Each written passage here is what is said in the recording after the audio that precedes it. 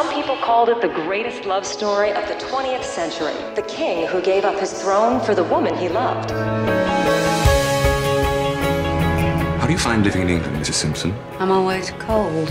Maybe you need someone to keep you warm. Isn't that what husbands are for? Are you trying to seduce me? Is it working?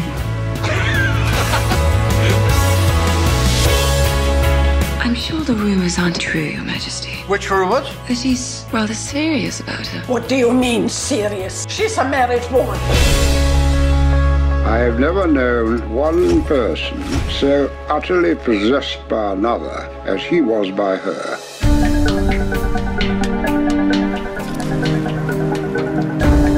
I read that you kept a collection of letters. Would it be possible for me to look at them? I don't generally show them to anyone.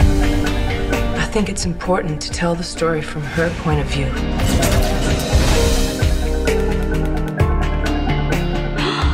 Happy birthday, we. Who's we? Wallis and Edward, silly. So what is your thing with the Duke and the Duchess? Little girls love fairy tales. How do you know they lived happily ever after? His Royal Highness is calling from Paris. You know you'll give in if you speak to him. He's my brother. The last thing you need is your brother dashing around England with that trollop. Tell him I'm busy. Your family will never stand for it. The Prime Minister won't stand for it. Then I'll give up the throne. And I will be the most despised woman in the world.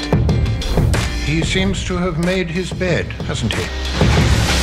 I have found it impossible to discharge my duties as king without the help and support of the woman I love. The whole world turned against her, but she never backed down.